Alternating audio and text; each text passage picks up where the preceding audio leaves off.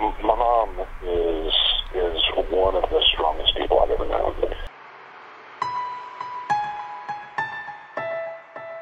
I know that if I am in need, my mother is going to drop everything she's doing and come running. Highly blessed and favored to have her in my life, and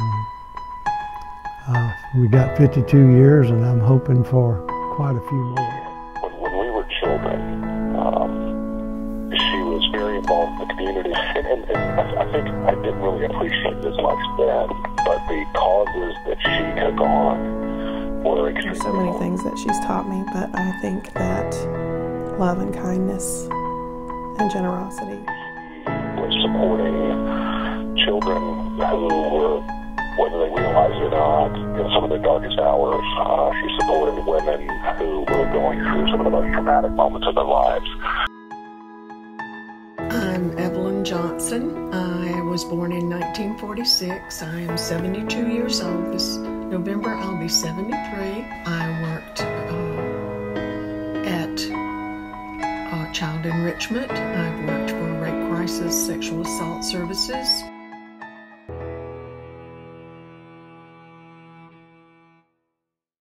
I'm not sure other than how we actually met. I think, if I remember right, what was her name? Mary Snyder. Mary Snyder. She introduced us in the lunchroom. Don't swing. Okay, sorry.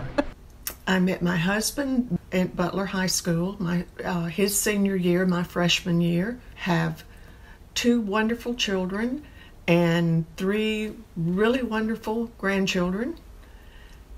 And we've lived in Augusta for most of our lives. On my 16th birthday, he asked me for a date.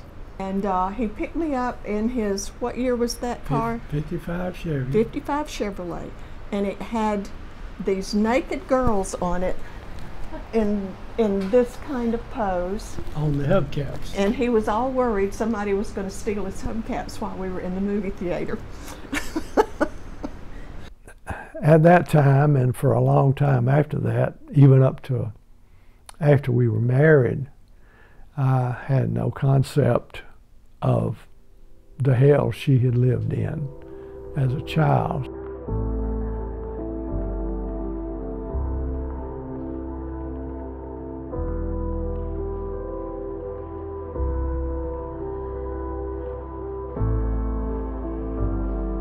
My stepfather molested me when I was in the 3rd grade.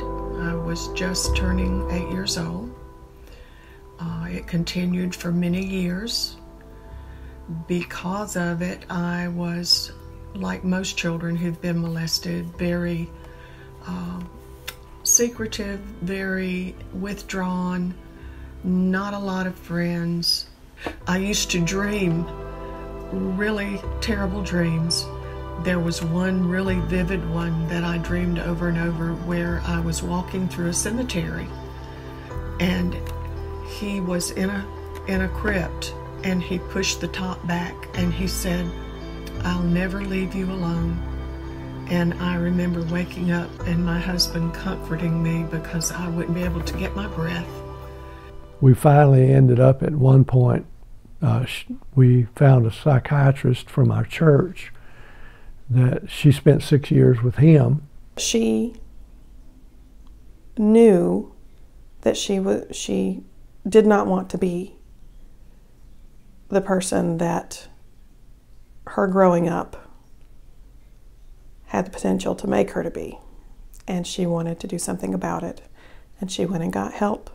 She went to therapy. But the part that helped the most was when she started working with these organizations, supporting other people who had been through the same stuff she had been through.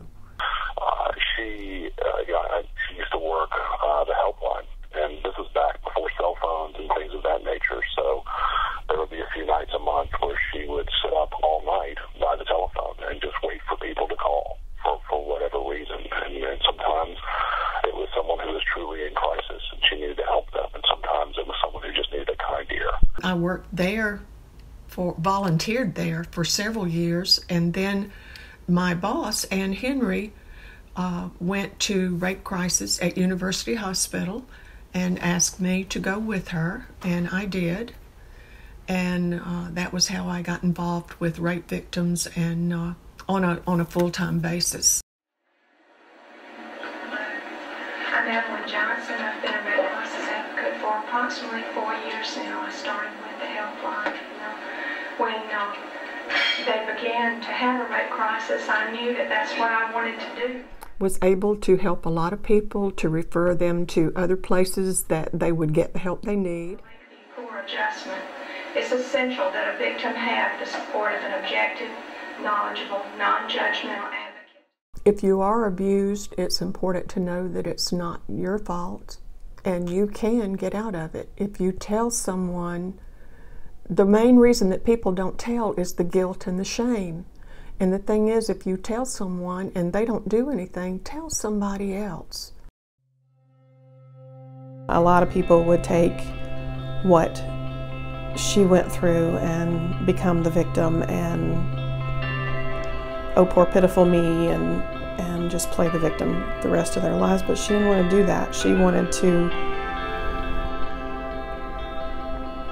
take that and not only make herself better, but make other people better. I want to talk to you that way. I want to hear you. I want to follow you, Jesus. It was a thing for her at that time, which I felt like brought a lot of healing to her, because as she worked with these people, she grew a lot in her personal life. I want to thank God, first of all, for sending me to the right psychiatrist. I want to thank all the people who shared their stories with me. I want to thank my husband and my family for putting up with me having to get up in the middle of the night, 2 and 3 and 4 o'clock in the morning, and they wouldn't know when I was coming home. Ann Henry for having faith in me and encouraging me. And just